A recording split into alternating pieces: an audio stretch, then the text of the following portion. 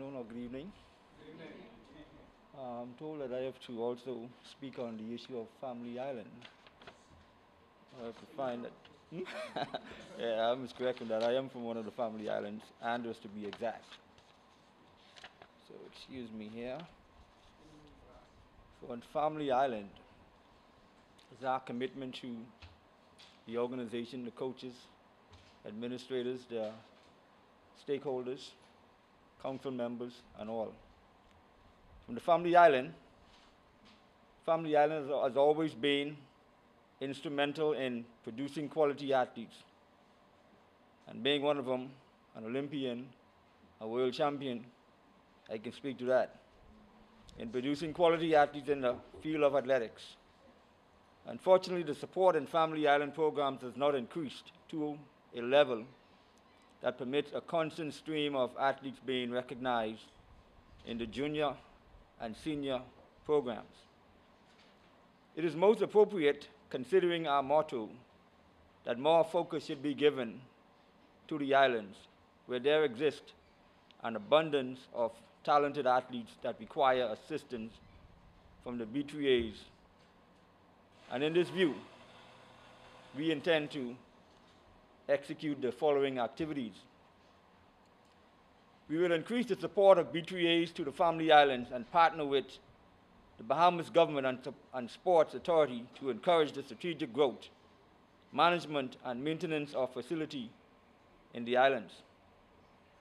We will encourage the development of growth of individual Family Islands associations, athletes, and coaches. We will have major island track and field associations, example, the Grand Bahama 3As host quarterly B3As meetings and island-wide fund raises, part proceeds going to the local association. This will empower the local island associations and encourage local corporate and private citizens to partner with the B3As. We will allow advanced voting in the various Family Islands to avoid Family Islands association and coaches, etc., from incurring the expense of having to travel to Nassau to participate in and vote at the annual general meeting. We will implement teleconferences to allow inter-island and international participation during meetings. In other words, we intend to introduce more technology into our plans in going forward. So that's it for Family Island. So now I'll speak to you on, yes, revenue. So in terms of revenue generation, when we sat down as a group, in several of our meetings we realized that the constant stream of income is certainly insufficient for us to carry out our activities when you would have voted for us to become the next, governing body in the association. So we decided to come up with some new revenue stream measures to implement in ensuring that our plans are executed effectively. So, revenue generators.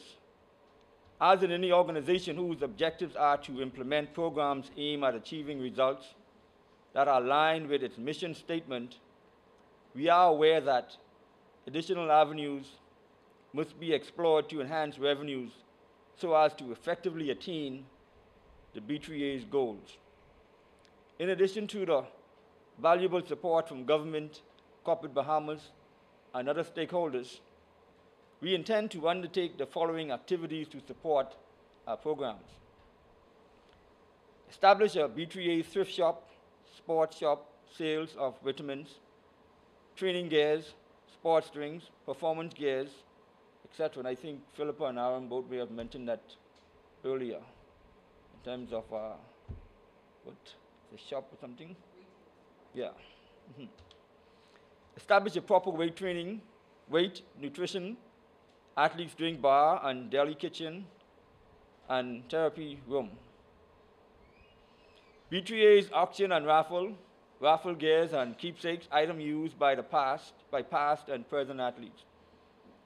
B3A's fashion line initiatives partner with garment and equipment companies. B3A's calendar highlighting our athletes. B3A's fashion show highlighting sports apparel, competition gears, and formal wear. Fashion show participants, athletes, coaches, parents, administrators, administration, and sponsors. Date with a star auction, i.e., lunch or dinner with an athlete. I'm sure Pauline wouldn't disagree with that. And also, I think Elise is somewhere here.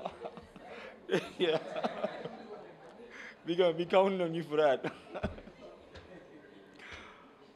Other ideas are welcome. I'm sure when we get in, we'll sit down with the B3A's committee members and, hear other ideas and moving forward and how we can enhance or augment, existing revenue streams.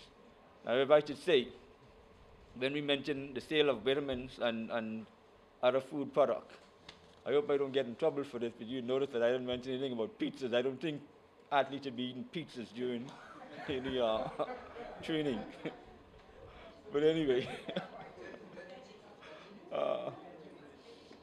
one key program that we thought would be extremely useful, not just only for our athletes, but also for the coaches, council members, or anyone who would have played a strategic role in advancing the goals of the association.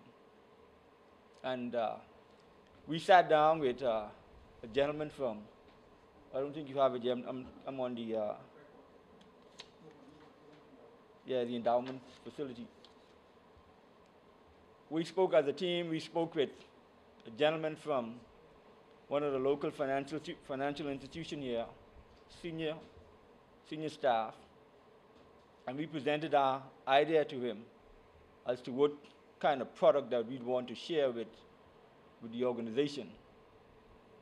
And when we presented our idea to him, he came back with, a concept as to where we should go and what we should present to the body as a whole when we would have, become the governing body of the B3As. And again, I want to stress it's just a concept because we haven't gone into any details yet with it. We want to discuss it further with you so you can have your input into it. And it's basically an endowment fund or a trust facility.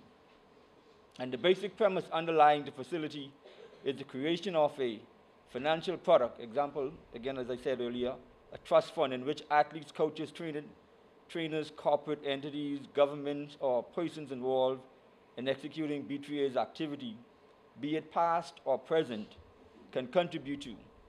The facility will, among other things, provide all potential stakeholders with an opportunity to invest in a product associated with an international recognized sport in the Bahamas.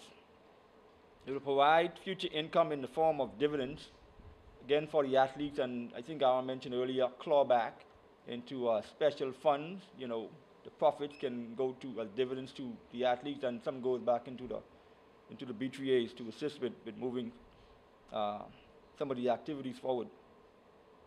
Ensure that contributions are protected from misappropriation. Ensure that professional investment team is managing resources. And initially, we intend to raise $250,000. This is what the gentleman from the bank told us, that in order to start this facility, we need about $250,000. I don't think that's a lot of money. I think we can raise that. So, like I said, further discussion on this subject is expected to unfold when the administration assumes office. So, one of our main objectives is to be transparent with you. Nothing will be done, under the table. Everything will be brought to light and to get your views and guidance as to how we should go with moving forward some of the revenue streams and, of course, the trust fund. So that is me. I thank you very much for being so attentive.